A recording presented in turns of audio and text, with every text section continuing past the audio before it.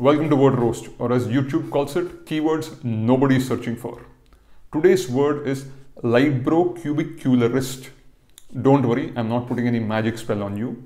I can barely spell the word. Librocubicularist means a person who reads books in bed. Yeah, there's a fancy shancy tongue twister word for that thing your mom scolds you for. Remember, a librocubicularist is a person who reads books in bed. If you're staying awake at night reading the scrolling on Teleshopping Network, you're not a librocubicularist. You're just an insomniac. Get it treated. I have been told that watching my sit-down comedies is a great cure. Librocubicularist, this word has Latin roots. Libro comes from the word liber, which means book, the same word that gives you library. Don't confuse it with that star sign Libra. If that is the first word which entered your mind, then you should read more books. The other part of the word comes from cubicle, which means a bedroom. Yeah, that thing in the office is actually a bedroom. No wonder there are so many workplace romances these days. Somebody is reading a Latin dictionary. Next time your boss scolds you for sleeping in office, you tell him that you are doing the exact thing you're supposed to do in a cubicle. Be very clear about the sleeping part. Most bosses don't get my subtle jokes. This word librocubicularist was coined in the year 1919, just over 100 years ago. I think my mom has leftovers in the fridge which are older than this word. It was made by an American author. Yeah, this was a time when things were still being made in the USA. Now dictionaries, words, everything are made in China. It took so many years for having a word to describe this amazing phenomenon of reading a book in bed because our ancestors were not doing this. To read a book in bed, you need three things: a book, a bed, and a bulb. And it took a lot of years of human ingenuity to reach that stage. Before the 16th century, there were no books. Most of the books were in manuscripts or deerskin, not very comfortable to roll up and take it to your bed. And even when books started getting printed in the 16th century, initially they were very heavy. To hold a book in bed in your hands, you needed very strong arms. And if you had such strong arms, probably you're a slave and not allowed to read in the first place.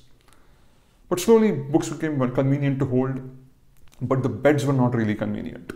They were still made of straw. Not a great place to sit back, relax, and read the 50 Shades of Grey. Enact it? Yes. Read? Nope. But from the 17th century, beds became more comfortable. And some geeks like me started taking books to bed. But the problem was there was no electricity. To read a book in bed at night, you had to hold a candle or a kerosene lamp. And the danger with that is, once in a while if you feel drowsy while reading the book, the candle or the kerosene lamp could tip over and burn the liber, the cubicle, and the librocubicularist. And in some rare occasions, the librocubicularist's wife. This was such a fear in the 18th century that parents of daughters used to worry giving their daughter to a geek. It was considered safer to marry off your daughter to a knight rather than a person who reads books in the night.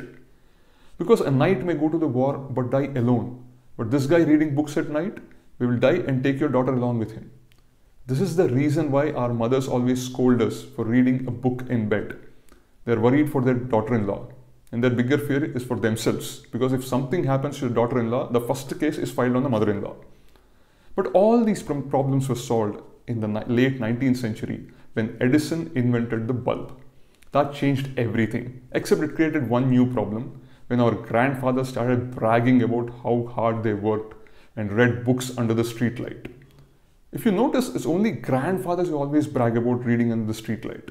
I've never seen a grandmother who tells about her difficulties of reading a book under the streetlight. I don't know whether what was considered more dangerous in those days, a grandmother under the streetlight or a grandmother reading a book. Anyways, it took millions of years of evolution and thousands of years of civilization and human brilliance for us to reach a stage where we can read a book in bed. And it's been amazing over the last 100 years. When books and beds have been competing with each other to give us the best pleasure. Beds have become warm, soft, comfortable, and books have become racy, pacey, juicy, because they have to compete with amazing beds where you just sit back, you already fall asleep. I think writing has become much better thanks to comfortable beds. Though some people do complain that modern books are not really memorable, but they're competing with memory foam. This is the part of the video, if more people have been watching it, I would have been doing some kind of brand promotion for a mattress company. But because most of you are not watching these videos, I'll continue to the last section of this video, which is that you should enjoy this great pleasure, which is a true mark of human civilization, of reading a book in bed. I believe that we could be the last generation to enjoy this pleasure. Already the next generation is just sitting back in bed and scrolling on Instagram reels or watching silly videos about unnecessary words on YouTube. I will not ask you to share, like or subscribe to this video. Shut down this video, hit the bed, read a nice book. See you next week with the final word of the first season of Word Roast. My name is Saikiran.